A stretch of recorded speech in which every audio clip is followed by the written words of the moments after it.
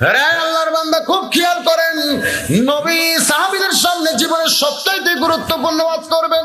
এই জন্য ওয়াজটা আমি আপনাদের শোনাইতে চাই। নবী বললেন, সাহাবীরা রে, যেই জুব্বা আমি তোমাদের দেখাইতেছি বাবা, এই জুব্বা পরে বাইতুল মুকাদ্দাসের মধ্যে আমি 2 রাকাত নামাজের ইমামতি করলাম।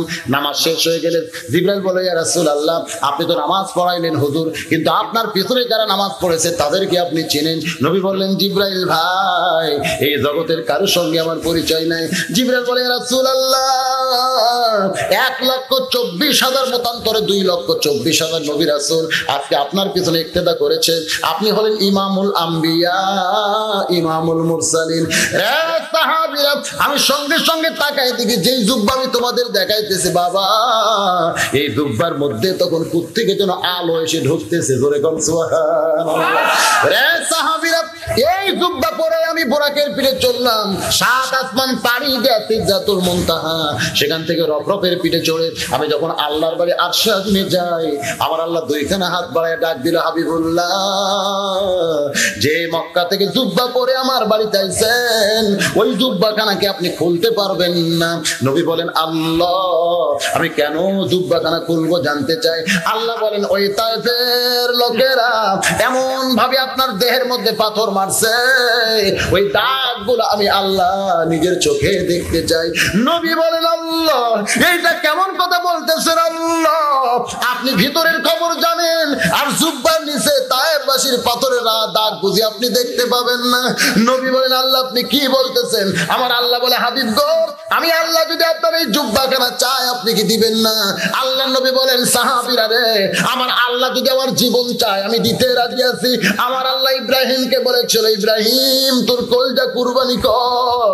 ইব্রাহিম নবী বাম হাতখানা কলজার উপরে আর ডান হাতখানা ইসমাইলের মাথার উপরে রাখা চিন্তা করে, আল্লাহ কোন কলজার কুরবানি চাইছে? মন বলতেছে ওই ইসমাইল কলজার উপরে আমার মহব্বত বেশি। সঙ্গে সঙ্গে আল্লাহকে খুশি করার জন্য ইসমাইলকে বাজার থেকে যেমন গরু নিয়ে বাড়িতে আসে, কুরবানি গরু টাইনা তেমন করে নিয়ে আসছে বাড়িতে। সেই বাড়ি থেকে কুরবানির দিনে গরু যেমন গোসল করায়া সুন্দর করে মাঠে নিয়ে আসে, এমন করে ইব্রাহিম ইসমাইলকে টাইনা নিয়ে যায় পাহাড়ের ধারে। আমার আল্লাহকে খুশি করার জন্য নিজের সন্তানকে নিচে রাইখা যখন ধারালো ছুরি মারতেছে চোখ বন্ধ করে, আমার আল্লাহ ডাক দেয়, বলে, জিবরাইল, আমার ইব্রাহিম পাগল হইয়া গেছে, যারে জিবরাইল যা, যে আল্লাহকে খুশি করার জন্য নিজের কলজার উপরে ছুরি ধরবার চায়। আমি আল্লাহ এত নিষ্ঠুর না, যারে জিবরাইল যা ইসমাইলকে টান দে, ওই জায়গায় বেহেশতের দুম্বা শোয়া দে। জিবরাইল ইসমাইলকে টান দিয়া ওই জায়গায় যখন দুম্বা শোয়া দেয়, ওই চোখ বন্ধ করা অবস্থায় আমাদের জাতির পিতা যখন ছুরি চালায়, ওই দুম্বার গরম রক্ত যখন ইব্রাহিমের হাতে পড়ছে, সঙ্গে সঙ্গে তরবারি পাইলা দিয়া ডাক দিছে, আল্লাহ। আমার আল্লাহ ডাকতে বলে, ইব্রাহিম, কি কুরবানি করলি, একবার তাকায় দেখ। ইব্রাহিম কান্দের বলে, আল্লাহ, আমি এত নিষ্ঠুর না, আমার কলজার মধ্যে আমার সন্তানের দরদ আছে, কুরবানি দেওয়ার পরে আমি আর তাকায় দেখতে পারবো না। আল্লাহ বলে, ইব্রাহিম রে, চোখ খুলে দেখ, কে নিষ্ঠুর, কার দয়া বেশি। সঙ্গে সঙ্গে ইব্রাহিম চোখ খুলে দেখে ইসমাইল মুস্কি মুস্কি হাসতেছে, আর দুম্বা তার সামনে কুরবানি হয়ে পড়ে আছে। নবী আমার ডাকতে বলে, আল্লাহ, আপনার আরশে আজিম বাড়িতে যদি আমার জীবনখানা চান আমি দিয়ে দিব, আর জুব্বাখানা কেন দিব না আল্লাহ? এই বলে নবী যখন জুব্বাখানা খুলতে চায়, আমার আল্লাহর কুদরতি হাতের পরশ পড়ছে নবীর জুব্বায়। জোরে কর সুবহানাল্লাহ। নবী বলেন, সাহাবীরা রে, এই জুব্বা পরে আমি জান্নাতের মধ্যে গেছি বাবা, এই জুব্বা পরে আমি জাহান্নামে গেছি, এই জুব্বা পরে বাইতুল মামুরের মধ্যে আমি ফেরেশতাদের ইমামতি করেছি, আমি লাইলাতুল মিরাজ পাড়ি দিয়া এই জুব্বাখানা এই থলিয়ার মধ্যে প্যাকেট করে রাখছি, আর কোনোদিন আমি এই নূরের জুব্বা পরি নাই। আমি চলে যাব আর দুনিয়াতে বেশি দিন থাকবো না। আমি যাব যখন এত দামি জুব্বা নিয়ে আমি যাব না, এটা তোমাদের মধ্যে কাউরে না কাউরে আমি দিয়ে যাব। যেই মাত্র নবী কইছেন এই জুব্বাটা আমি তোমাদের মধ্যে কাউরে না কাউরে দিয়ে যাব, বলার সঙ্গে সঙ্গে সব সাহাবী দাঁড়িয়ে গেছেন। জোরে করে সুবহানাল্লাহ। প্রত্যেকটা সাহাবী চিন্তা শুরু করেছেন, এত দামি জুব্বা নবী আমার কোন সাহাবীকে দিবে? 1 নম্বর সাহাবী আস্তে আস্তে নবীর কাছে ঘেঁষতেছে, নাম কি? আবু বকর সিদ্দিক মনে মনে চিন্তা করেন, এই জুব্বা বুঝি নবী আমারই দেয়। কারণ আল্লাহর নবী একদিন বলেছেন সাহাবীদেরকে, রে সাহাবীরা তোমরা শুনলে খুশি হবে, ওই আল্লাহর পরে এই দুনিয়াতে কেউ যদি আমার দোস্ত থাকে, এই দোস্তকে তোমরা চিনো? বলে না হুজুর, আপনি না বললে কেমনে চিনবো? আল্লাহর নবী বললেন, এই দোস্তের নাম হইল আবু বকর সিদ্দিক। আল্লাহর নবী বলেন, সাহাবীরা রে, যেদিন আমার আল্লাহ হুকুম করলেন গভীর রাত্রে মক্কা ছেড়ে মদিনায় হিজরত করতে হবে, আপনি সঙ্গে করে আবু বকরকে নিয়ে যাবেন মদিনায়। আমি সেদিন আবু বকরকে কানে কানে বলেছিলাম, বাবা একদিন গভীর রাত্রে মক্কা ছেড়ে মদিনায় হিজরত করতে হবে, আমি কিন্তু তোমাকে সঙ্গে করে মদিনায় যাবার চাই। একথা বলার 6 মাস পরে যখন হিজরতের হুকুম হলো, নবী আমার চুপি চুপি আবু বকরের বাড়ির দরজায় আস্তে করে ঠোকা মারছে, সঙ্গে সঙ্গেই দরজা খুলে গেছে। আল্লাহর নবী চমকে বলেন, আবু বকর এই গভীর রাত্রে আস্তে করে ঠোকা মারলি, কেমনে দরজা খুললেন জানতে চাই। আবু বকর বলে, ইয়া রাসূলুল্লাহ, ওই যে কয়েক মাস পূর্বে বলেছিলেন আমাকে সঙ্গে করে আপনি মদিনায় হিজরত করবেন, গভীর রাত্রে যদি আল্লাহর হুকুম হয়, সেদিন থেকে আজ পর্যন্ত কোনো রাত্রিবেলা আমি ঘুমাই নাই, বরং সারা রাত দরজার কাছে আমি দাঁড়িয়ে থাকি। আল্লাহর নবী বলেন, সাহাবীরা রে, তোমরা শুনলে আরো আশ্চর্য হয়ে যাবে, আমি নবী দুর্বল হয়ে আবু বকরের উরাতটাকে বালিশ বানায় যখন গিরি শহরের মধ্যে ঘুমিয়ে যায়, আমার আবু বকর কিন্তু ঘুমায় নাই। বারবারে নবীর মুখের দিকে তাকায় মনে মনে চিন্তা করে, আবু বকর রে, তোর মতন যোগ্য মানুষ দুনিয়াতে আর কে আছে? আল্লাহ নবী তার মাথাটা তোর উরাতকে বালিশ বানায় ঘুম পাড়তেছে। জোরে কোন সুবহানাল্লাহ। যারে সৃষ্টি না করলে আমার আল্লাহ কুল কায়নাত সৃষ্টি করতো না, সেই মহামানব তোর উরাতটাকে বালিশ বানায় ঘুম পাড়তেছে। আবু বকর, তোর মতন যোগ্য ব্যক্তি আর পৃথিবীতে কে আছে? মনটাকে বড় ধন্য মনে করে আবু বকর আল্লাহ নবীর কপালের দিকে তাকায় দেখে, ওই গিরি শহরের গরমে মুক্তার দানার মতন কপাল থেকে ঘাম গুলো বের হইয়া যায়। ধরে কোন সুবহানাল্লাহ। আবু বকর তাকায় দেখে নবী আমার অধৈর্য ঘুম পাড়তেছে। আল্লাহ নবী ঘুম পাড়তেছে, আবু বকরের কলটা খুশিতে বাকবাক হয়ে গেছে, আমার নবী শান্তিতে ঘুমায়। ওই কপালের ঘাম গুলো মুক্তার দানার মতো দেখে তার বড় লোভ হইয়া গেল। আস্তে করে ডান হাত দিয়ে যখন ঘামখানা টান দেয়, সঙ্গে সঙ্গে ওই ঘামের ভিতর থেকে এমন একটা আলো প্রকাশ পায়। 400 রোজ গ্রহ তারা, তারি নূরের ইশারা। জোরে কোন 400 রোজ গ্রহ তারা, তারি নূরের ইশারা। নইলে যে অন্ধকারে ডুবিত এই ধরনী। জোরে বলেন, নবী মোর পরশমণি, নবী মোর সোনার খনি, নবী নাম ভাবে যে জন সেই তো দোজাহানের ধনী। জোরে কোন সুবহানাল্লাহ। সঙ্গে সঙ্গে আবু বকর চমকে উঠে গর্তের চারিদিকে লক্ষ্য করে দেখে ছোট্ট একটা ছিদ্র দেখতে পায়। মনের মধ্যে বড় ভয় হয়েছে, ওই ছিদ্র দিয়ে কিছু বের হইয়া যদি আমার নবীরে কামড়ায়। গর্তের মধ্যে আছে কয়জন? ধরে কোন কয়জন? কিন্তু বারবার মনের মধ্যে সন্দেহ হয়, ওই ছিদ্র দিয়ে কিছু বের হইয়া যদি আমার নবীরে কামড়ায়। আহারে, 2 চোখ দাও বকর শুধু নবীকে দেখতে পাইয়া ওই বাম পাখানা ছিদ্রের মুখে লাগাই দিছে। আল্লাহ ডাক দিতে, বিষাক্ত সাপ রে, আর পাহাড়ি এলাকায় ঘুরিস না। এতদিন আমি জানতাম আমি আল্লাহ আমার দোস্তকে বেশি ভালোবাসি, কিন্তু আজকে আল্লাহর সঙ্গে পরীক্ষা করতে চাই আমার নবীর উম্মত। আজকে দেখতে চাই আমি আল্লাহ পরীক্ষা করে। আল্লাযী খালাকাল মাউতা ওয়াল হায়াতা লিয়াবলুয়াকুম আইয়ুকুম আহসানু আমালা। আমি আল্লাহ আমার দোস্ত নবীকে বেশি ভালোবাসি না নবীর সাহাবী আমার নবীকে বেশি ভালোবাসে। আজকে পরীক্ষা হবে আল্লাহর বান্দার মধ্যে নবী নিয়ে। ধরে কোন কি নিয়ে? কাকে নিয়ে পরীক্ষা হবে? আল্লাহ রাসূলকে নিয়ে আল্লাহর বান্দার মধ্যে পরীক্ষা হবে। আল্লাহ বলে, বিষাক্ত সাপ হুকুম দিয়েছে, যা কামড় বসায় দে 20টা নিয়ে। এবার বিষাক্ত সাপ পাহাড়ি এলাকা থেকে এসে ওই ছিদ্রের মুখে যে পা দেখতে পায়, বিষ নিয়ে যখন কামড় মারছে কারেন্ট শর্ট করার মতন, সঙ্গে সঙ্গে বিষটা এসে কলি যায়। আবু বকর মনে মনে কান্দে আর বলে, সাপ রে, তুই আমারে কামড় দিলি, তুই মনে করছিস বিষের যন্ত্রণায় পা টান দিব, আমি মইরা যাব, কিন্তু পা টান দিয়ে আমার নবীকে কামড় মারার সুযোগ তোরে দিবই না। সাপ কান্দার বলে, আল্লাহ আপনার হুকুমে কামড় মারলাম, কিন্তু পা তো টান দেয় না। আল্লাহ বলে, আবার কামড় মার। সঙ্গে সঙ্গে সাপটা আবার কামড় মারছে। হযরত আবু বকর কারেন্ট আইছে, বিষটা কলি যায়, চোখের পানি ছেড়ে বলে, সাপরে তুই আবার কামড় মারলি, সাপরে মরে যাব, কিন্তু আমার দয়ার নবী ঘুম পাড়তেছে, সেই নবীকে আমি ঘুম থেকে জাগাবার পারবো না। চোখের পানি পড়তেছে আর মনে মনে আবু বকর কান্দে। সাপ ডাকতে বলে, আল্লাহ কামড় মারছি, পা টান দেয় না। আল্লাহ বলে, আবার কামড় মার, আবার কামড় মার, আবার কামড় মার। কিতাবের মধ্যে আছে 5 বার সাপটা কামড় মারছে। বিষের যন্ত্রণায় গোটা দেহ থর থর করে কাঁপতেছে। নবীর মুখের দিকে তাকায় দেখে নবী আমার ঘুম পাড়তেছে। হঠাৎ এক ফোঁটা চোখের পানি নবীর গাল মোবারকে পড়ছে। নবী আমার চট করে উঠে দেখে রক্তের মতন চোখ দুইটা লাল করে আবু বকর কাঁদতেছে।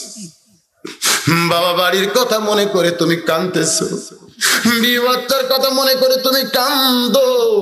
সঙ্গে সঙ্গে আবু বকর নবীর ডান হাতখানা টান দিয়া বুকের মধ্যে চাইবা ধরে, ইয়া রাসূলুল্লাহ যদি বিশ্বাস না হয় আমার বুক ছিঁড়ে কলজা বের করে আপনি দেখেন, আবু বকরের কলিজার ভিতরে আল্লাহ নবী ছাড়া আর কারো জায়গা নাই। তাহলে এমন করে কেন কাঁদতেছো জানতে চাই। বলে, হুজুর ছিদ্রের মুখে পাটা দিছি, কি যেন বারবার কামড়ায়। নবী আমার হ্যাঁচকা টান দিলে বিষাক্ত সাপ বের হয়ে নবীর সালাম দেয়, আসসালামু আলাইকা ইয়া রাসূলুল্লাহ। নবী সালামের উত্তর দেয় না। সাপটা আবার সালাম দেয়, নবী সালামের উত্তর দেয় না। সাপটা আবার সালাম দেয়, নবী সালামের উত্তর দেয় না। আল্লাহ নবী রাগ করে বলে, সাপরে তুই আমার কলজার মধ্যে কামড় মারবি আর আমারে সালাম দিবি, তোর সালামের উত্তর আমি দিব না। সাপ কান্দের বলে, ইয়া রাসূলুল্লাহ দোষ তো আমার না, দোষ হলো আপনার আল্লাহর। আল্লাহ যদি কামড় দিবার কয় তাহলে আমি সাপ না কামড়ায় কি থাকতে পারি। সঙ্গে সঙ্গে আল্লাহর নবী ওই গিরি শহরের মধ্যে রাগ করে বলে, আল্লাহ যে আবু বকরকে সঙ্গে করে মদিনায় হিজরত করার হুকুম দিলেন, এই গর্তের মধ্যে আবু বকর মরে যাবে, এটাই কি আপনি চাইতেছেন? আল্লাহ ডাকতে বলে, হাবিব রে আপনার 1 নম্বর ছাত্র পরীক্ষায় গোল্ডেন A+ পাইছে। মুখের থুতু মুবারক লাগায় দেন, 20টা পানি হয়ে যাবে। আর ঘোষণা করে দেন কিয়ামত পর্যন্ত সমস্ত বান্দা বান্দি মিলে যত নেকি করবে, আর গিরি শহরের আবু বকরের মহব্বতের নেকি যদি অন্য পাল্লায় দেওয়া হয়, সমস্ত উম্মতের নেকির চাইতে আবু বকরের নেকির ওজন আমি আল্লাহর কাছে বেশি হবে। আবু বকর মনে মনে চিন্তা করেন, জুব্বা বুঝি আমি পাই, জুব্বা বুঝি আমি পাই। আবু বকরের বাম পাশে একজন মাথা নিচু করে মনে মনে কাঁদতেছে, এই জুব্বা বুঝি আমি পাই, জুব্বা বুঝি আমি পাই। কারণ আল্লাহর নবী বলেছেন, আমার পরে এই দুনিয়াতে কেউ যদি নবী হতো লাকানা উমর, আল্লাহ ওমরকে নবী বানায় দিত। সাহাবীরা বললেন, ইয়া রাসূলুল্লাহ আল্লাহ কোরআন শরীফের মধ্যে বলেছেন, মা কানা মুহাম্মাদুন আবা আহাদিম মির রিজালিকুম ওয়ালাকিন রাসূলুল্লাহি ওয়া খাতামান নাবিয়িন। আপনি হলেন শেষ নবী, আপনার পরে কোন নবী হবে না। কিন্তু আপনি কেমনে বলেন আমার পরে কেউ যদি নবী হতো? নবী বললেন, সাহাবীরা রে নবুয়তের দরজা বন্ধ হয়েছে বলে আমার উমর নবী হওয়ার পারলো না। তবে তোমরা শুনলে আশ্চর্য হবে, নবী হওয়ার সব যোগ্যতায় আল্লাহ উমরের মধ্যে দান করেছে। জোরে সোরে বলেন সুবহানাল্লাহ। আমার আল্লাহ তাআলা হাসরের ময়দানে, আল্লাহ নবী বললেন, আমার আল্লাহ তাআলা হাসরের ময়দানে হযরত ওমরকে নবীদের কাতারে দাঁড় করায় দিবে। যেই কাতারের প্রথম নবী থাকবে দাউদ আলাইহিস সালাম। জোরে কোন কোন নবী? দাউদ আলাইহিস সালাম। আসলে নবীদের কাতার তো 11টা হবে, সর্বসাকুল্যে 11টা কাতার নবীদের হবে। এক কাতারে শুধু আমাদের নবী একলাই থাকবে, আর এক কাতারে থাকবে ইব্রাহিম খলিলুল্লাহ, মুসা কালিমুল্লাহ, ঈসা রুহুল আল্লাহ, 3 জন থাকবে এক কাতারে। আর 3 নম্বরের কাতারে প্রথম থাকবে দাউদ আলাইহিস সালাতু ওয়াস সালাম, 2 নম্বরে আল্লাহ ওমরকে ঢুকাই দিয়ে 3 নম্বরে থাকবে সুলাইমান আলাইহিস সালাম। সুলাইমান চালাক নবী হওয়ার কারণে চিন্তা করবে, কে রে আমার বাবা দাউদের পরই তো আমার থাকার কথা, কিন্তু মাঝখানে নবীটা ঢুকলো কে? দেখুন নবী, আল্লাহ রাসূলের হাদিসে আছে, সুলাইমান নবী বারবার চিন্তা করবেন আমার বাবা দাউদের পরেই তো আমার থাকার কথা, কিন্তু মাঝখানে নবীটা ঢুকলো কে? কে ঢুকলো, এই নবীর নামটা জানতে হবে। আস্তে করে পিঠে হাত দিবার চাবে, কিন্তু হাতটা কাঁপতে কাঁপতে ফিরে আসবে। আবার পিঠে হাত দিবার চাবে, হাতটা কাঁপতে কাঁপতে ফিরে আসবে। কারণ আল্লাহর নবী বলেছেন, আমি তিহিমা প্রান্তর থেকে যখন মসজিদ নববীর দিকে আসতেছিলাম, এমন সময় দেখি শয়তান দৌড় মারতেছে। নবী বললেন, শয়তান দৌড় মারো কেন? শয়তান বলতেছে, আসসালামু আলাইকুম। আল্লাহর নবী বলে, শয়তান রে আমারে সালাম দিলা, কিন্তু কার ভয়ে তুমি দৌড় শুরু করলা? বলে, হুজুর ওই যে তাকায় দেখেন। নবী তাকায় দেখে হযরত ওমর ফারুক যাচ্ছে। আল্লাহর নবী বললেন, শয়তান রে, ওমর চলে যাওয়ার পরেও তো তুমি যাবার পারবে, তোমার কি একটু ধৈর্য নাই? শয়তান কান্দের বলে, নবী গো, আপনার ওমর যে রাস্তা দিয়া যায়, শয়তান সেই রাস্তায় 40 দিন যাইতে ভয় পায়।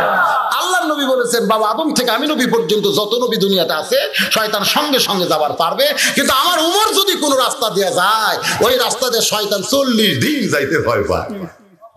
চতুর্থবার সুলাইমান নবী হাত পিড়ে দিয়ে হাসরের ময়দানে বলবে, আপনি কোন নবী ভাই? ওমর ফারুক বললেন, কি বললেন? আপনি কোন নবী ভাই? হযরত ওমর ফারুক বলবেন, রাসূল বলেছেন। আমার ওমর সেদিন বলবেন, তোমার ভিতরে বুঝি আল্লাহর কোরআন নাই? সুবহানাল্লাহ বলেন। সুলাইমান নবীকে বলবে, তোমার ভিতরে বুঝি আল্লাহর কোরআন নাই? ওয়ালিমান খাফা মাকামা রাব্বিহি জান্নাতান। হাসরের ময়দানে আসামির মতো যারা মাথা নত করে দাঁড়িয়ে থাকবে, আমার আল্লাহ আসামির সাইজ দেখে 2টা জান্নাত বোনাস দিবে। আর তুমি আমারে বলো, কোন নবী ভাই? কোন নবী ভাই?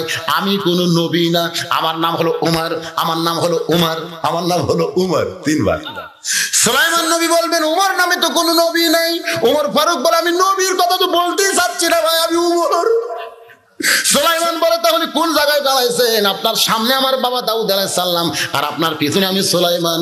সঙ্গে সঙ্গে ওমর ফারুক জোড়হাত করে বলবে, আল্লাহ নবী সুলাইমান, আমি বড় বেয়াদবি করেছি, আপনাকে পিছনে রাইখা সামনে দাঁড়াইছে, আল্লাহর রাস্তা আমারে মাফ করে দেন। এ বলে কাঁদতে কাঁদতে ওমর ফারুক যখন কাতার ছাড়তে যাবে, আল্লাহ নবী বলেন, সাহাবীরা রে, এমন সময় আমার আল্লাহ হাসরের ময়দানে বলবেন, ওমর, আমার নবীর কাতার তুমি ছাইরো না। আমার দোস্ত নবী বলেছিল, আমার পরে কেউ যদি নবী হতো, আল্লাহ ওমরকে নবী বানাই দিত। নবুয়তের দরজা বন্ধ করছি বলে আমার দোস্ত নবীর কথার দাম দুনিয়াতে রাখতে পারি নাই, কিন্তু আমার দোস্তকে আমি আল্লাহ এতই ভালোবাসি, তার কথার দাম রাখতে গিয়ে হাসরের ময়দান নবীর কাতারে তোমারে দাঁড় করাইয়া দিছি। সেই ওমর মনে মনে ভাবতেছেন, জুব্বা বুঝে আমি পাই, জুব্বা বুঝে আমি পাই।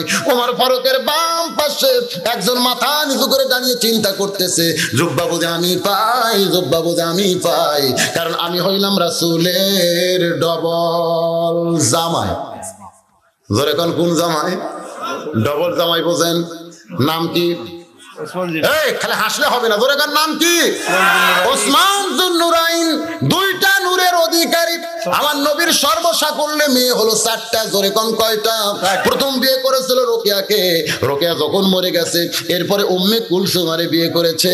একসঙ্গে 2 বোনকে বিয়ে করা জায়েজ। জোরে কোন। তবে একজন যদি মারা যায় আর একজন যদি রাজি থাকে, তাহলে ইসলাম জায়েজ করেছে ভাই। তবে একসঙ্গে 2 বোনকে বিয়ে করা, জোরে কোন, এক বোনকে বিয়ে করছে আর একটা যুবতী শালীকে নিয়ে হুন্ডার পাশে ফিল্ডিং মারা, জোরে কোন। আপনাদের এলাকায় কেমন হয়? আমাদের বগুড়ার কাহালুতে অনেক শালী তার নানির কাছে বলতেছে, নানি গো নানি, বলি যে আমি, আমারে লইয়া চলো দুলা ভাইয়ের বাড়ি।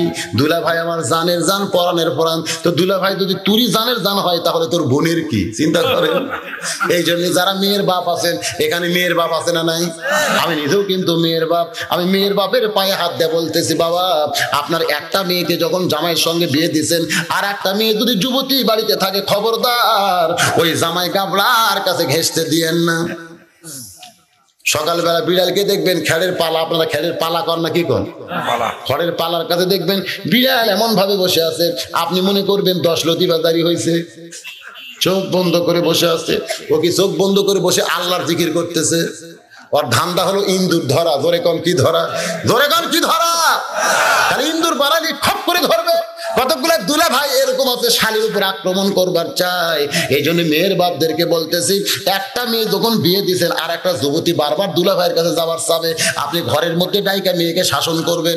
বাবা হিসাবে মেয়েকে শাসন করার দরকার আছে না নাই?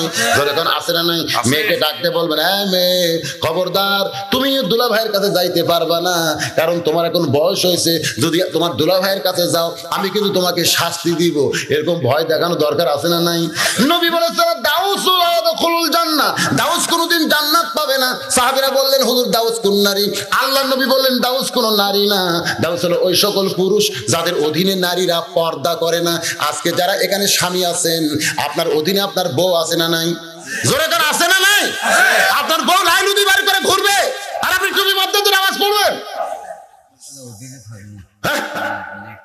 আমার ওয়াজে আপনার বইয়ের পর্দা হবে? একজন আমার মোবাইল করে আজকেই কইছে, হুজুর আমাদের এলাকার মেয়েরা পর্দা কম করে, আপনি একটু পর্দার উপরে ওয়াজ করবেন। আরে আমার ওয়াজটা পর্দা হবে।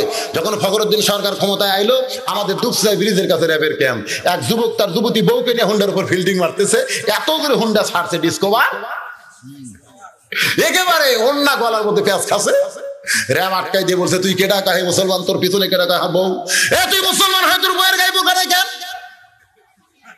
যুবক জোর হাত করে কান্দার বলে, স্যার এইখানে র্যাবের ক্যাম্প, আমি তো জানতাম, আমি ভুল করেও এই বউটা এই দিকে আসতাম না, এই বউক নিয়ে আসতাম না, আল্লাহ রাসূলকে মাফ করে দেন স্যার। র্যাবের দিকে তাকায় যুবক কিন্তু দুই হাত জোড় করে মাফ চায়। আমার মতন হুজুর যদি বলতো, এই বউকে এভাবে নিয়ে ঘোরা জায়েজ নাই বাবা, বউকে বোরকা পরায় দিও, আল্লাহ কোরআন শরীফ থর কোরআন, থর কোরআন শরীফ, দরকার আমার বউকে আমি ন্যাংটা করে নিয়ে ঘুরবো, তাতে আপনার কি করে ঠিক কিনা? আমি যতই ওয়াজ করি আমার ওয়াজ গুরুত্ব দিবে না। র্যাবের হাতে লাঠি দেখছে, জোরে কোন ঠিক কিনা, আমার বাপ করে দেন স্যার, আমার বাপ করে দেন। তখন র্যাব বলতে চাই, ঠিক আছে, এই মেয়ে তুমি একজন মুসলমানের বউ হয়ে তোমার গায়ে বোরকা নাই কেন? মেয়েটা কান্দের বলে, স্যার আমার স্বামীকে আমি 1000 বার কইছি বোরকা কিনে। স্বামী খুলে দেখতে পারছে, তুমি না কইলা বোরকা গাও দিলে গরম লাগে, আমি 1 কোটি বার কইছি তোমার বোরকা কিনে দরকার। র্যাবের মেজর খেলে হাসতেছে, আল্লাহ রে আল্লাহ রে, র্যাবের সামনে বউ শব্দ স্বামী দেয়, আল্লাহর সামনে এই বউ কি স্বামী ছাড়বে ভাই? সব দোষ দেবে স্বামী। আল্লাহ আমি রাবিয়া বসরি হয়ে ফাতেমা হয়ে সমাজে চলতে চাইছিলাম, কিন্তু আমার স্বামী আমাকে পর্দার মধ্যে রাখে নাই, এরকম ভাষণ দিবে না? হ্যাঁ, র্যাবের সামনে সব দোষ স্বামী। র্যাব বলতেছে, ঠিক আছে তোমার কোনো চিন্তা নেই, তোমার স্বামীকে আমরা সাইজ করতেছি, এই রোলার নিয়ে আসো, আর গিরে গিরে বসাও। বউটা বলতেছে, স্যার এতই মারা মারবেন, স্বামী যদি আমার পঙ্গু হয়ে যায় তাহলে হুন্ডাত করে আমার কে নিয়ে যাবে? হুন্ডাত করে কে নিয়ে যাবে সেই চিন্তা ধরতেছে, স্বামীতে পঙ্গু হবে। তো ঠিক আছে আমরা মারবো না, তোমার পায়ের স্যান্ডেল দিয়ে তোমার স্বামীর মুকুট বাড়ি মারো একটা, আর বলে দাও বোরকা কিনো, বোরকা কিনো, খালি একবারই মারবা আর বলো বোরকা কিনো। বউ এখন কি করবে? স্বামী বাঁচানোর জন্য স্যান্ডেল দিয়ে মুকুট এক বাড়ি মারছে, বোরকা কিনে দাও। এলাকার ভ্যান রিক্সাওয়ালা সব আবার দেখছে, এলাকার মধ্যে এমন প্রচার করা করছে, ফখরুদ্দিনের প্রথম 3 মাস আমার বগুড়ার কোনো মেয়ে বোরকা ছাড়া শহরে আসে না, আমাদের বগুড়ার কোনো যুবক ফিল্ডিং মারার জন্য বউকে বোরকা ছাড়া হুন্ডা তার তোলে না। 40 বছর ওয়াজ দিয়ে যে কাম হয় নাই, এক স্যান্ডেলের বাড়ি সেই কাম হতে ধরে ঠিক ছিল। এখন চিন্তা করেন, খালি ওয়াজ দিয়ে কাম হবে? যারা স্বামী আছেন তাদেরকে র্যাবের মেজর হওয়া লাগবে, পারবেন? বাড়ির বউকে ডাকতে বলবে, যদি লাইলুদি বার করা তোকে রাস্তার দেখি, তোর টুটির উপরে পাও দিয়ে জিভা 5 হাত বার করবো। মেয়েরা কিন্তু কড়া স্বামী ভালোবাসে, মারার কথা আমি বলি নাই। একটু সাপ এসে আল্লাহ নবীর কাছে কাঁদতেছে, নবী বলে কেন কান্দো? সাপ বলে ইয়া রাসূলুল্লাহ আপনার সঙ্গে জান্নাতে যাবার চাই। নবী বললেন তোমার জান্নাতে যাওয়া কোনো দুশ্চিন্তা নাই, বরং তুমি একটা আমল করা লাগবে, পারবে বলো? সাপ বলে একটা কেন, 1000টা করবো। নবী বলেন 1000 লাগবে না, শুধু একটি আমল, তুমি কাউরে কামড় দিবা না। সাপ বলে ইয়া রাসূলুল্লাহ আপনার সঙ্গে জান্নাতে যাওয়ার আছে, আজ থেকে আর কাউরে কামড় দেব না। এই ওয়াদা করে সাপটা যখন চইলা যায়, সন্ধ্যার সময় একটা গমের জমির ধারে, আলের ধারে সাপ ঘুম পাড়তেছে। ওই লোকটা দুপুরবেলায় গম কাটছে, কিন্তু রোদ বেশি হওয়ার কারণে নিয়ে যাবার পারে নাই। এখন সন্ধ্যার সময় গম আটি করে বাইরে নিয়ে যাবার চায়, কিন্তু জমিতে আইসা দেখে দড়ি আনে নাই। এত দূরে বাড়ি, এখন দড়ি আনতে কেমনে যায়? এখন খুঁজতেছে, কিছু পাই কি পাই না, পাই কি পাই না, খুঁজতে খুঁজতে সাপের উপরে হাত পড়ছে। সাপ যদি হইতো তাহলে কামড় মারতো, নবীর কাছে ওয়াদা করছে কামড় দিব না। এখন ওয়াদা রক্ষা করতে গিয়ে সাপটা কামড় দেয় না, ও মনে করতেছে এটা কলার গাছের ছতর হবে। সন্ধ্যার অন্ধকারে সাপটাকে টানতেছে, কারণ ঘুম তো বান্ধা লাগবে আটি করে, যদি শক্ত না হয় তাহলে বানলে ছেড়ে যাবে। এজন্য যখন টানে, সাপ টান দেওয়ার মনে মনে কয় নবীজি কি ওয়াদা করলো, জীবনের মধ্যে আবার চইলা যায়। এভাবে ঘুম রাইকা তখন সাপকে রাইকা এরকম সমস্যা দিছে, কাল্লাটা ভাঙ্গে যায়। কান্দার পর নবীজি কি ওয়াদা দিলাম, আজকে বুঝে আমার জীবন চইলা যায়। বাড়িতে ঘুম নিয়ে তখন আটি খুলে সতর মনে করে সাপটা ফাইলা দিছে। ও কানতে কানতে নবীর দরবারে সে বলে, রাসূলুল্লাহ। নবী বলে, একদিনে কেন এমন অবস্থা? বলে, ওয়াদা করছিলাম কামড়াবো না, দেখেন আমার সাইজ। কি হয়েছে রে? আমার সতর মনে করে টানাটানি করতে, কামড়াবার পারলাম না, আমার মশলা দিয়ে ভাঙ্গে দিতে গান, আমি কামড়াবার পারলাম না। নবী বললেন, সাপরে তোরে কামড় বলতে নিষেধ করছি, কামড় দিতে, কিন্তু ফসফস করতে তো নিষেধ করি নাই। আসলেই তো তাই। তোর যখন কলার গাছের সতর মনে করে ধরছিল, তুই একবার যদি ফস করে একটা শব্দ করতিস, ও 80 মাইল বেগে দৌড়াইতে ধরে। কারণ ঠিক কিনা? আমি স্বামীদের বলতেছি, বউকে মারবেন না, তবে ফসফস করতে তো নিষেধ নাই ধরে। কারণ ঠিক কিনা? একবার ধরলে তোর টুটি ছিড়বো, তোর জিব্বা 5 হাত বার করবো রে। এর নাম হলো ফসফাস, ধরে ফেলে এর নাম ফসফাস। একটু ফসফাস করবেন, বউ ঠিক হবে ধরে। কারণ ঠিক কিনা? ঠিক হবে না? ঠিক হবে। কারণ মেয়ে মানুষ 3টা জিনিস ভালোবাসে, তার মধ্যে একটা হলো কড়া স্বামী। ধরে কোন কি স্বামী? 2 মেয়ে গল্প করতেছে, 2 বউ গল্প করতেছে, তোরটা কেমন? তোরটা বলে, আল্লাহ আমাকে একটা স্বামী দিছে রে, সেই রকম স্বামী। এদিক সেদিক হওয়ার বুদ্ধি নাই, আল্লাহ আমাকে একটা স্বামী দিছে সেই রকম। মানে স্বামী বুঝতেছেন না? সেই রকম স্বামী। এদিক সেদিক হলে আল্লাহ আমাকে একটা স্বামী দিছে। এখন ও বল, তোরটা কেমন? আমারটা ভেড়া, আমি যা কইলাম তাই। তোরটা কেমন? বলে, আমারটা ভেড়া, আমি যা বলি তাই। আমি বলছিলাম আমার শাড়ি আমি কিনবার চাই, আমার ভেড়া বলতেছে আমার তরফ থেকে কোনো আপত্তি নাই, আমি তোমার স্বাধীনতা দিয়ে দিলাম। আমি এমন ভেড়াকে বললাম, তাহলে তুমি বাচ্চা কোলত নাও। আমার স্বামীর কোলে আমার 1.5 বছরের বাচ্চা দিয়া আমি ম্যাডাম হইয়া সামনে সামনে পিছন দিকে তাকায় দিকে ভেড়া আমার ছোট বাচ্চা কোলের মধ্যে নিয়ে বাবু তো তো বাবু তো তো বাবু তো তো বাবু করতেছে। বউরে সামনে দিয়া সন্তান কোলে নিয়া, ধরে কোন বউরে সামনে দিয়া সন্তান কোলে নিয়ে বাবু তো তো করে যারা, এরা হলো মরদ নামের ভেড়া। তারা ধরে কোন কি? তারা এরকম ভেড়া আছে না? ধরে কোন আছে না? হ্যাঁ, আমার মা বলে আজ বুঝতেছে ওয়াজ কারিগর। কি ভাইজান, আল্লাহ কোরআন শরীফের মধ্যে বলেছেন, ওয়া করনা ফি বুয়ুতিকুন্না ওয়ালা তাবাররাজনা তাবাররুজাল জাহিলিয়াতিল উলা। বাদাম যে আলোচনা করতেছিলাম, ওসমান গনি মনে মনে ভাবতেছেন, জুব্বা বুঝে আমি পাই, জুব্বা বুঝে আমি পাই, কারণ আমি হইলাম রাসূলের ডবল জামাই। ধরে কোন কি জামাই? ওসমান গনির কিন্তু আর একটা বিশাল ডিগ্রি আছে, এই ডিগ্রির নাম হলো গানি ডিগ্রি। ধরে কোন কি ডিগ্রি? গনি মানে কি? আপনারা তো বিরক্ত হচ্ছেন না? গনি মানে কি? আল্লাহু গানিয়ুন ওয়া আনতুমুল ফুকারা। আমার আল্লাহ কোরআন শরীফের মধ্যে বলেছেন, আমি আল্লাহ হলাম ধনী, বাদ বাকি সবাই হইল ফকির। তাহলে ধনী কে আর আমরা কে? জোরে কন, আরো জোরে, জোরসে বলুন। আচ্ছা, ফকির জিনিসটাকে আমার কথা না আল্লাহর কথা? তাহলে আল্লাহর কথা যারা কোরআনের পক্ষে 2 হাত তুলছেন, এই আল্লাহর কথা জবান খুলে বলা যাবে না? আপনি চেয়ারম্যান সাহেব ফকির বলে বলবেন না? বলবো। এই যে চেয়ারম্যান হয়েছে, কি হয়েছে? তাও ফকির। জোরে জোরে, আল্লাহ যদি ধনী হয় আমরা কি? আরো জোরে। পুরুষগুলা যদি ফকির হয়, মেয়ে মানুষ কি? এই মেয়ে মানুষ কি? জোরসে বলুন, আরো জোরে। খালেদা জিয়া, শেখ হাসিনা, রওশন এরশাদ, সাহারা খাতুন, দীপুমণি, আসতে বলতেছেন, দীপুমণি, সাজেদা চৌধুরী, বুঝুক পাবলিক কি জিনিস। এই খবর যদি আজকে যায় ঢাকার বুকে, যে বগুড়া থেকে এক বক্তা এসে হাজার হাজার জনগণ নিয়ে বিরোধী নেত্রী ফকন্নি, প্রধানমন্ত্রী ফকন্নি, সব ফকন্নি বানায় ছেড়ে গেছে, আপনাদেরকে ধরবে না? র‍্যাব পাঠাই দিয়ে বলবে, যাও আনন্দনগরের আনন্দ বাটি করে দাও। যারা প্রধানমন্ত্রী, বিলন্ত্রী এবং স্বরাষ্ট্রমন্ত্রী, পররাষ্ট্রমন্ত্রী ফকন্নি কয়, তাদের সবাইকে অ্যাটাক করে নিয়ে আসো। আমি কিন্তু ধরার মধ্যে পড়বো না, কারণ আমি খালি নাম নিছি। আমি শুধু বলছি খালেদা জিয়া, আপনারা কইছেন ফকন্নি, আমি কিন্তু বলি নাই। সাক্ষী এখানে দেখেন, অডিও ভিডিও হয়ে যাচ্ছে। আমি শুধু বলছি শেখ হাসিনা, আপনারা কইছেন ফকন্নি। কারণ প্রধানমন্ত্রীর নাম ধরলে অসুবিধা আছে, ফকন্নি করবেন কেন?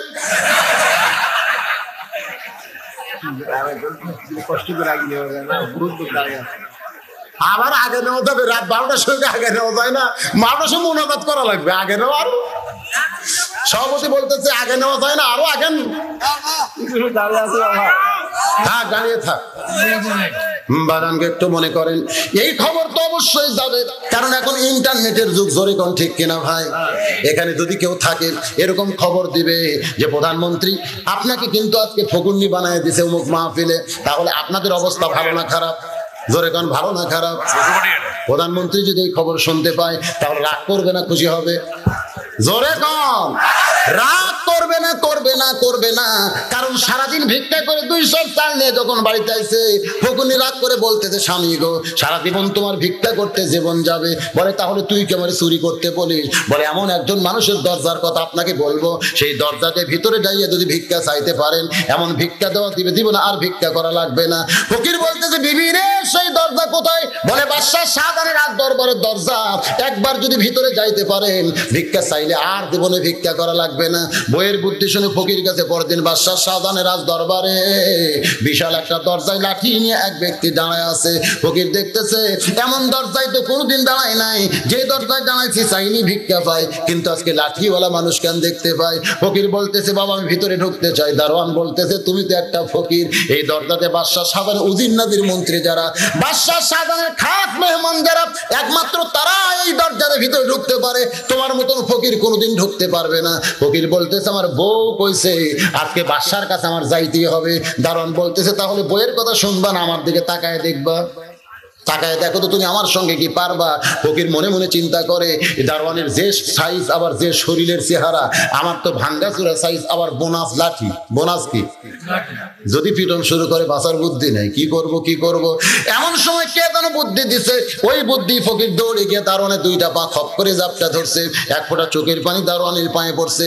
দারোয়ান বলতে ফকির ভাই তুমিও যা আমিও তাই, সুবহানাল্লাহ কর। যেই দারোয়ানের এত মোশন, সেই দারোয়ান বলতেছে ফকির ভাই তুমিও যা আমিও তাই, তুমি ভিক্ষা করে খাও আমি দরজা পাহারা দিয়ে খাই। ফকির বলতেছে তাহলে আমি একটু ভিতরে ঢুকতে চাই। দারোয়ান বলে তুমি আসলেই পাগল, আমি দরজা খুললেই তুমি ভিতরে ঢুকতে পারবা না, আরো 16টা দরজা আছে, প্রত্যেকটা দরজায় একটা করে দারোয়ান লাঠি নিয়ে দাঁড়ায় আছে, আমি ছাইরা দিলে পরের দরজার দারোয়ান তো তোমারে ছাড়বে না। ফকির বলতে তুমি শুধু ছাইরা দাও। এখন প্রথম দরজার দারোয়ান ঠাট্টার ছলে দরজা খুলে দিছে, ঠাট্টা বোঝেন না, মস্করায় দরজা খুলে দিছে। এই দরজা খোলা পাইয়া ফকির ভিতরে ঢুইকা থেকে 100 গজ দূরে আর একটা দরজায় দারোয়ান লাঠি নিয়ে দাঁড়ায় আছে। ফকিরকে দেখে লাঠি তুলে বলতেছে ফকির ঢুকলা কেমনে? ফকিরের মশান বাইরে গেছে, জোরে কান সুবহানাল্লাহ। যেই বলছে ফকির ঢুকলা কেমনে, ফকির বলতেছে কেমনে ঢুকলাম যদি জানবার চাও তাহলে প্রথম দরজার দারোয়ানের কাছে যাও, ও আমার পরিচয় পাইয়া কাঁপতে কাঁপতে দরজা খুলে দিছে। এখন তুমি দরজা খুলে রাখবা না বন্ধ করে রাখবা? দ্বিতীয় দরজার দারোয়ান মনে মনে চিন্তা করে আর যদি পরিচয় না থাকতো তাহলে প্রথম দরজার দারোয়ান তো দরজা খুলতো না, ও তখন খুইলা দিছে আমি খামাকা দরজা বন্ধ করে আমার চাকরি হারাবার পারবো, ও তখন খুইলা দিছে আমি খামাকা দরজা বন্ধ করে আমার চাকরি হারাবার পারবো। শিশিম ফাঁক। ইমাম গাজ্জালী রাহমাতুল্লাহ আলাইহি বলেন রে দুনিয়ার মুসলমানেরা, মৃত্যুর সময় ইমানের পরিচয় দিয়া তোমরা যদি মরতে পারো, কবর বলো, মিজান বলো, হাসর বলো, আর পুলসিরাত বলো, কোন দরজায় আল্লাহ তোমাদেরকে আটকাবে না। ওয়াফুতিহাত আবওয়াবুহা ওয়া ক্বালা লাহুম খাজানাতুহা সালামুন আলাইকুম তিবতুম ফাদখুলুহা খালিদিন। আল্লাহ তোমাদের জন্য 8টা জান্নাতের দরজা খুলে দিবে। একই কায়দায় ফকির রাজ দরবারের মধ্যে ঢুকছে, জোরে কোন কার ভিতরে? রাজ দরবারের মধ্যে ঢুকে প্রধানমন্ত্রীকে তো আর ফকির কোনোদিন দেখে নাই। প্রধানমন্ত্রীকে বলতেছে এই মিয়া, এই মিয়া। প্রধানমন্ত্রী চমকে উঠছে, ইতিহাসে এভাবে আছে, এই মিয়া বাদশাহ শাহজাহানকে দেখছো? প্রধানমন্ত্রী চমকে উঠছে, আজ পর্যন্ত আমার এই মিয়া কেউ কোনোদিন কয় নাই, সবাই উজিরে আজম মান্যবর বলে সম্বোধন করে, আর এই বেটা আমারে কয় এই মিয়া বাদশাহ শাহজাহানকে দেখছো? যে বাদশার নাম কেউ ধরে না, সম্রাট জাহাপানা হিসাবে সম্বোধন করে, আজকে বলতেছে এই মিয়া বাদশাহ শাহজাহানকে দেখছো, বাদশাহ শাহজাহানকে দেখছো। এবার প্রধানমন্ত্রী ভাবতেছে আর সাইজ ফকিরের মতন হলে, এক ফকির মনে করলে কবিরা গুনাহ, জোরে কোন কি গুনাহ? জোরে কান কি গুনাহ? কারণ এতগুলো দরজা পাড়ি দিয়ে যে রাজ দরবারের মধ্যে ঢুকছে, তাকে ফকির মনে করলে কবিরা গুনাহ হবে। নিশ্চয় বাদশা সাধারণ আপন কেউ হতে পারে, এই মনে করে বলতেছে বাবাজি এই মুহূর্তে বাদশাকে আপনি সিংহাসনে পাবেন না। ওই যে ছোট্ট ঘর দেখতেছেন, এই ঘরের মধ্যে বাদশা নামদার ঢুকছে। এবার ফকির ওই ছোট্ট ঘরের দরজার কাছে আইসা দেখে দরজাখানা বন্ধ, একটা জানালার পাল্লা খোলা। ওই পাল্লাতে ভিতর দিকে তাকায় দেখে গোটা ঘরের মধ্যে শুধু একজন মানুষ, আর কোনো মানুষ নাই। দুইখানা হাত তুলে কাঁদতেছে আর বলতেছে বাদশাহ বাদশাহ, তোমার দরবারে আমি ফকির বলে দু চোখ দিয়ে দর দর করে পানি পড়তেছে। ফকির মনে মনে চিন্তা করে এত দরজা পাড়ি দিয়ে আইলাম বাদশার কাছে, এই জানলা দিয়ে দেখতেছি বাদশাও যা আমিও তাই, বাদশাও যা আমিও তাই। আমি মানুষের কাছে কতদিন ভিক্ষা চাইছি, এরকম কান্দা কান্দা কোনোদিন ভিক্ষা চাই নাই। কিন্তু যে হারে বাদশা কাঁদতেছে আর বলতেছে ও বাদশার বাদশা, তোমার দরজা আমি ফকির বলে দু চোখ দিয়ে দর দর করে পানি পড়তেছে। ফকির মনে মনে চিন্তা করে আইলাম বাদশার কাছে, আয়সা থেকে বাদশা নিজেই ফকির হয়ে কাঁদতেছে। যেখানে বাদশা ফকির হয় সেখানে আমার মতন ফকিরের পাওয়ার কিছু। এটা তো বিপদ। ধরে কোন কি, এটা গজবের এলাকা, এখানে বেশিক্ষণ থাকা যাবে না, তাড়াতাড়ি বের হওয়া লাগবে তাড়াতাড়ি। কারণ ফকির যা দেখছে ওর উপরে বিশ্বাস করে তাড়াতাড়ি যখন বের হওয়ার চায়। দারোয়ান বলতেছে বাবাজি আপনি তো রাজ দরবারের মধ্যে ঢুকলেন, আপনি কি বাদশার সঙ্গে দেখা পাইছেন? ফকির ভিক্ষা না পালে খুশি না বেজার? এমনি তো ভিক্ষা পাই নাই। আবার বলতেছে আপনি তো বাদশার দরবারে ঢুকলেন, আপনি কি বাদশার সঙ্গে দেখা পাইছেন? ফকির চিল্লায় বলে রে দারোয়ানের বাচ্চা দারোয়ান, খালি দরজা পাহারা দিয়ে খাস, ভিতরের খবর জানিস না। তোরা তাকে বাদশা বাদশা বলে পূজা করতেছিস, আমি নিজের চোখে দেখলাম ফকির হইয়া কাঁদতেছে। সুবহানাল্লাহ কর।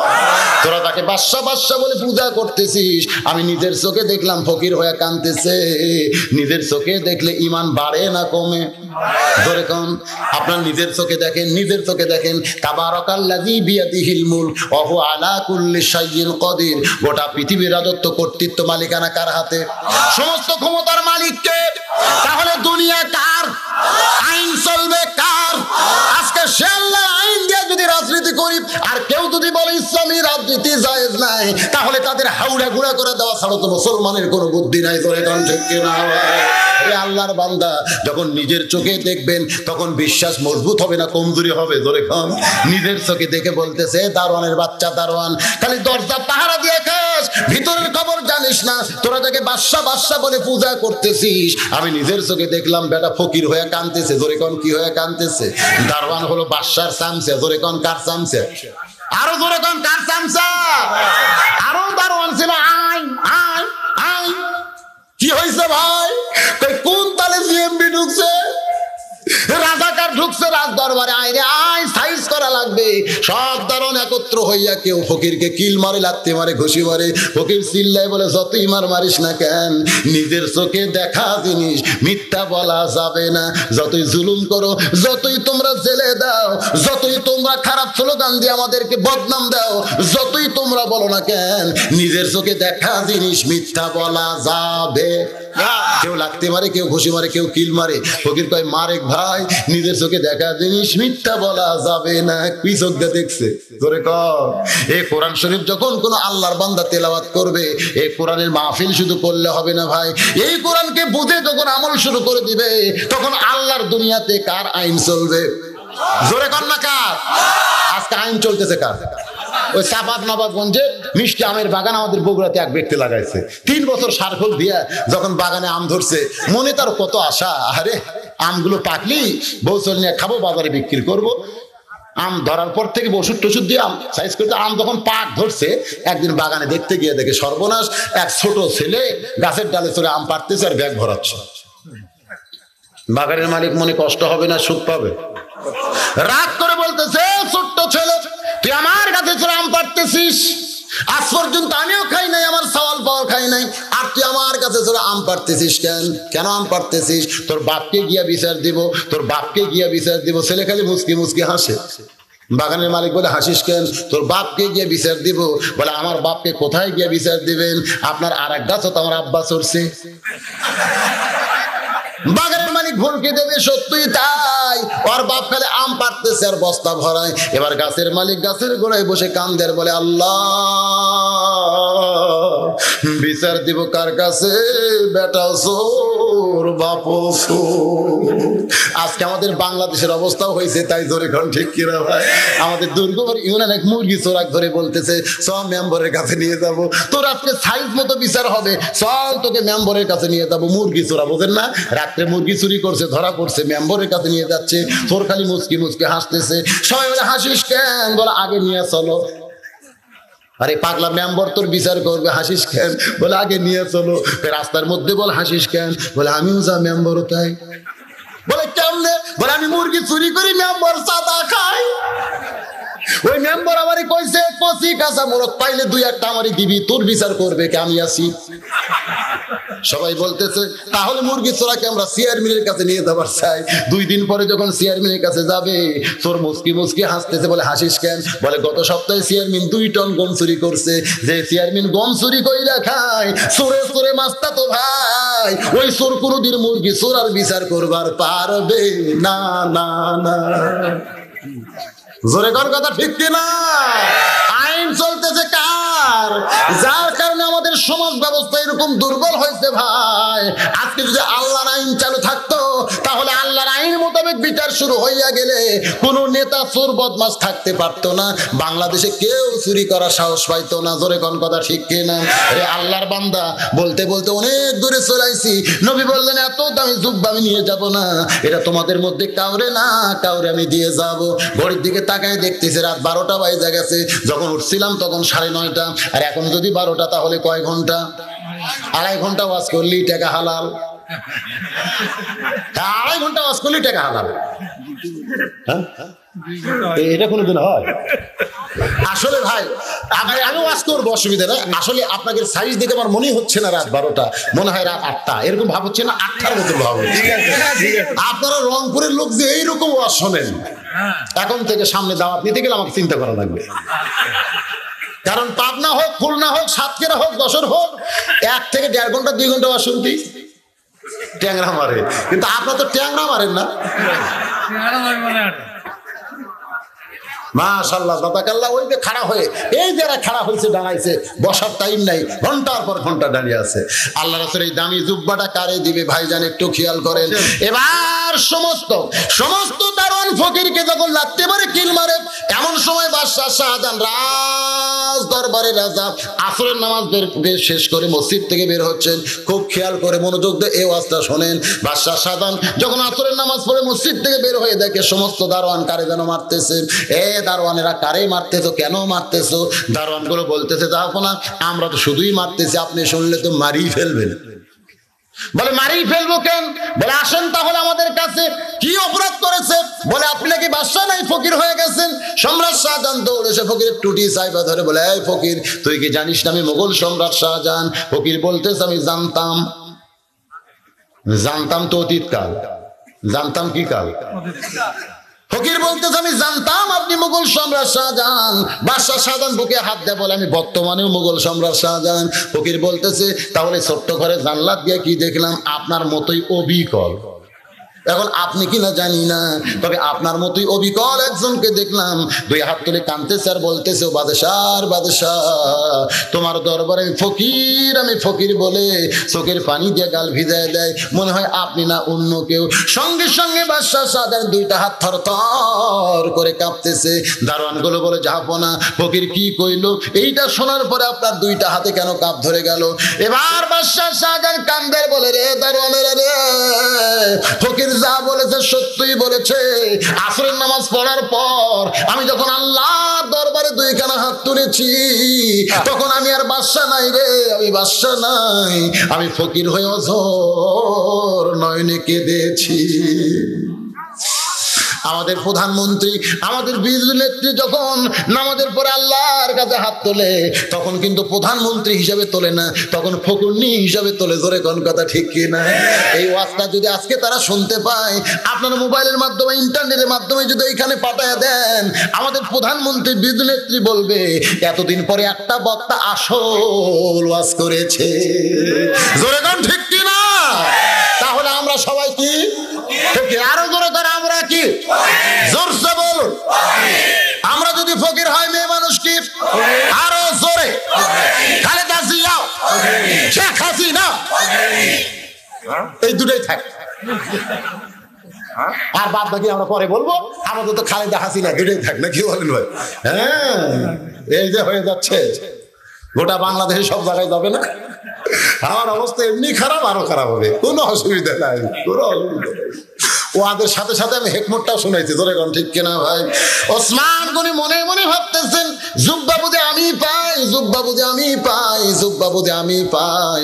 এইটা বলতে বলতে বাগানরে বাদশাহ শাহজাহান রাজ দরবারের মধ্যে আমরা ঢুকাইছি। আর ফকিরের বউ খালি চিন্তা করতেছে, এতদিন তো 2 সের চাল নিয়ে বাড়িতে আসতো, আজকে এমন একটা জায়গায় আমার স্বামীরে পাঠাইছি, কয়েক বস্তা নিয়ে আসবে, কয়েক বছর ভিক্ষা করা লাগবে না, আরামসেই খাওয়া যাবে। জোরে কোন কথা ঠিক কিনা? কারণ পাঠাই দিছে আসল জায়গায়। জোরে কোন কোন জায়গায়? ফকিরের বউ খালি একবার ঘর দেখতেছে, একবার দরজা দেখতে দেখতে তাকায় থাকে। ফকির আসতেছে, ব্যাগও নাই, বস্তাও নাই, খালি খোঁড়াইতেছে আর আসতেছে, খোঁড়াইতেছে আর আসতেছে। ফকির নিকয় সর্বনাশ, কি হইলো, কি হইলো রে আমার স্বামী? দৌড়ে সে দেখে কান সারা ফাটে গেছে, এই জায়গাতে রক্ত বাড়াইছে, ঠোঁট একটু ফুলে উঠছে। কি হয়েছে গো, কি হয়েছে গো? বস্তাও নাই, ব্যাগও নাই। ফকির চিল্লায় বলে, রে ফকুরনি, তোর বুদ্ধি শুনে। আসলে বুদ্ধি বেশি কার? ফকিরের না ফকুরনির? হ্যাঁ, ফকুরনির বুদ্ধি বেশি। ফকুরনি বলতেছে, মা মা 4টা ভিক্ষা দাও মা। বেটার বউ বলতেছে 4টা না, 4 সের না। ফকুরনি কয় 4 সের কেন? বলে শাশুড়ি আমার গাল দিছে, গাল দেওয়া বন্ধু বাড়ি পান খাবার গেছে, আর এই শুধু তুমি ভিক্ষা চাইছো, তোমার ব্যাগ মানাও, 4 সের দিব, তুমি খবরদার কাউরে দান করো না, আমি সংসার ঢুসা দিব। ফকুরনি 4 সের চাল পেয়ে কি খুশি, আমি কাউরে কমো না মা, কাউরে কমো না। অন্য বাড়ি যে কয়, এই বাড়ির বেটার বউ শাশুড়ির যে কি হলো, আমার 4 সের চাল দিয়ে কয় কাউরে দান করো, কাউরে কমো না। যত বাড়ি যায় সব বাড়ি কয়, আর কাউরে কমো না, কাউরে কমো না। একটা ফকুরনি যদি ঝোলার চাল সামলাবার না পারে, তাহলে দেশ কি সামলাবার পারবি ভাই?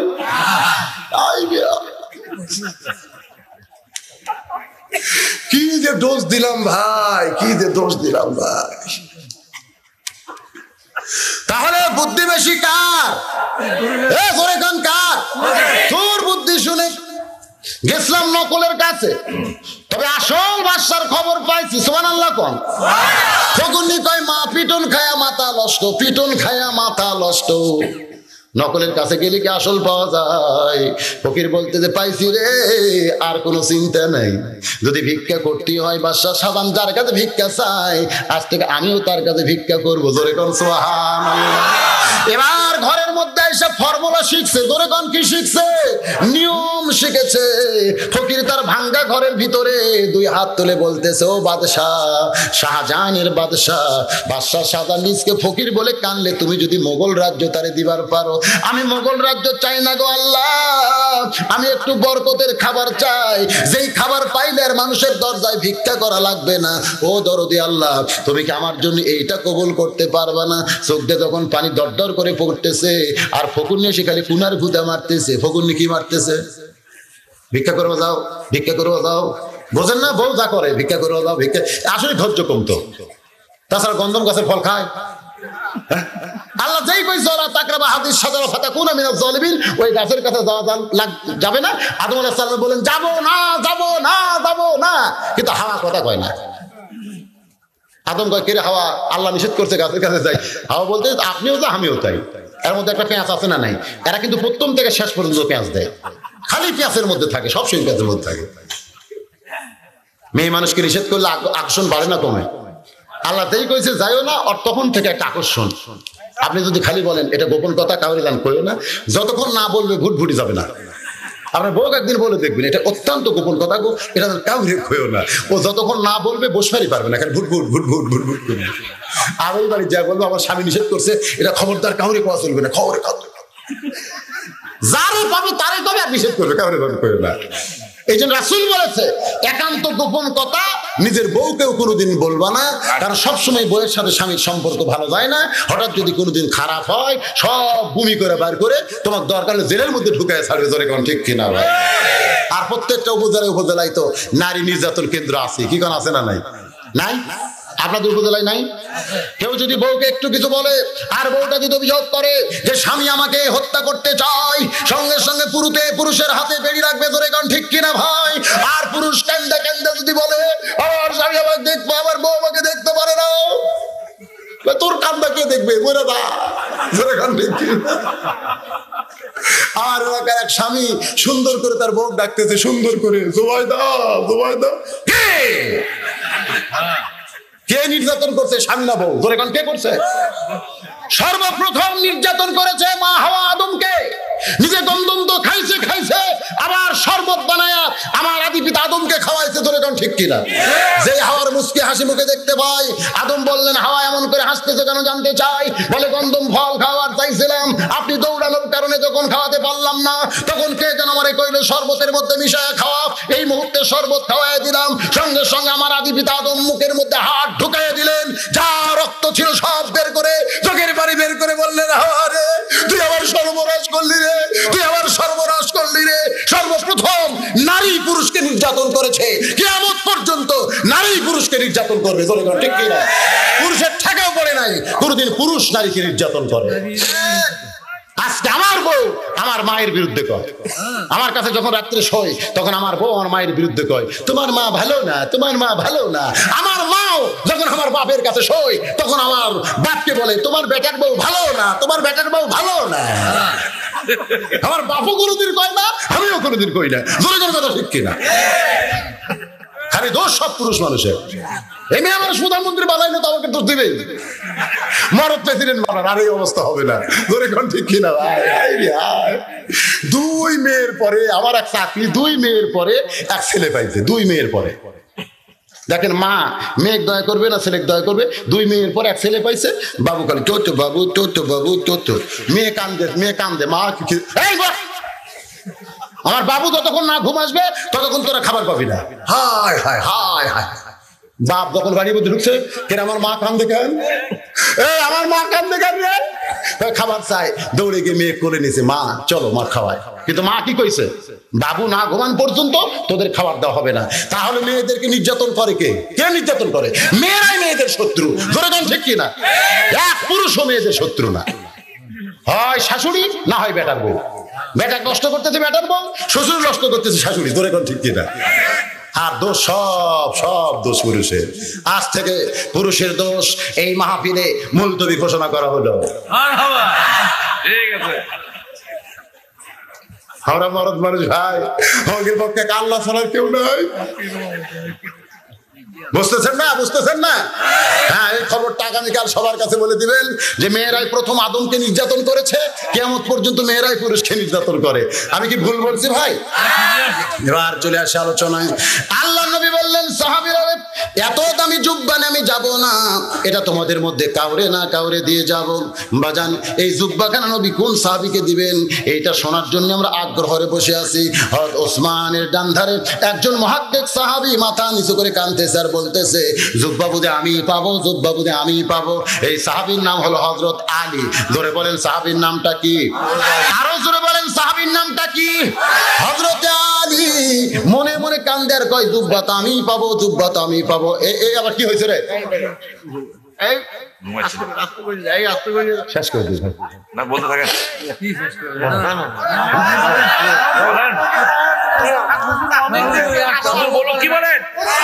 না শোনেন শোনেন, আমি বলতেছি মানে ওয়াজের একটা লিমিটেড আছে, বুঝলেন না? আমরা যদি হঠাৎ বক্তা হয়ে একদিনে 2-4 ঘন্টা ওয়াজ করলে অসুবিধা নেই। কন্টিনিউ আমি দুপুরে ওয়াজ, রাত্রে ওয়াজ, আবার আগামীকাল দিনও তো ওয়াজ, রাত্রে ওয়াজ।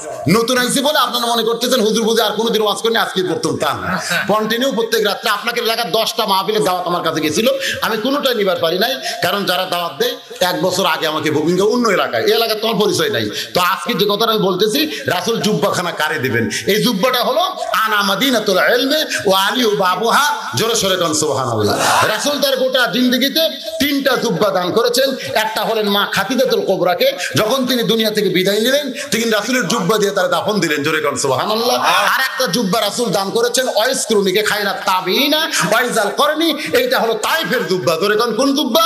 যেই জুব্বা পরা অবস্থায় অসংখ্য পাথর নবীর দেহের উপরে পড়েছিল, জুব্বার এমন কোনো জায়গা ছিল না যেখানে রক্ত ভরে নাই।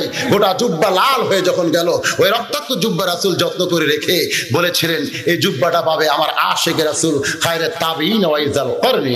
আর এই ইলমে মারিফতের মেরাজের জুব্বা, যেখানে আল্লাহ নবী দুইজনা প্রেম করেছেন গোপনা, মাঝখানে তো জিবরাইলের জায়গা হলো না, জোরে কোন আল্লাহ নবী দুইজনা প্রেম করেছেন গোপনা, মাঝখানে তো জিবরাইলের জায়গা হলো না।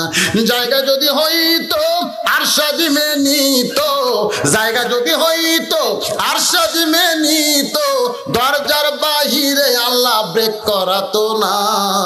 আল্লাহ নবী দুইজনা প্রেম করেছেন গোপনা, মাঝখানে তো জিবরাইলের জায়গা হলো না।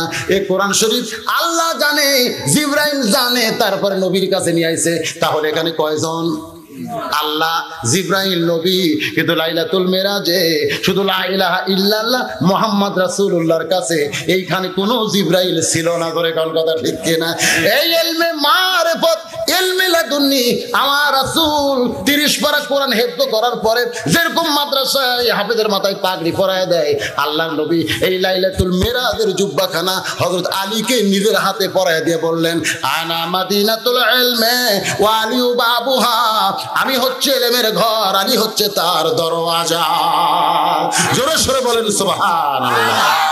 আল্লাহ যদি তৌফিক দেয় আমরা সামনে আলোচনা করব। ফজরের নামাজ আমাদের সামনে আছে, ওয়াজ শুনবো, নামাজ পড়বো না। আর তারিখ পরিবর্তন পর্যন্ত আপনারা ওয়াজ শুনবেন না, কারণ যেই দিনের বিজ্ঞাপন 12টার পরে তারিখ পরিবর্তন হয়ে যায়, জোরে কোন ঠিক কিনা ভাই? এখন কিন্তু যেই তারিখে আজকের মাহফিল সেই তারিখ আর নাই। আমি যখন উঠছি তখন থেকে 2 ঘন্টা 50 মিনিট হয়েছে, বাকি 10 মিনিট দোয়ার জন্য আপাতত রাখা হলো।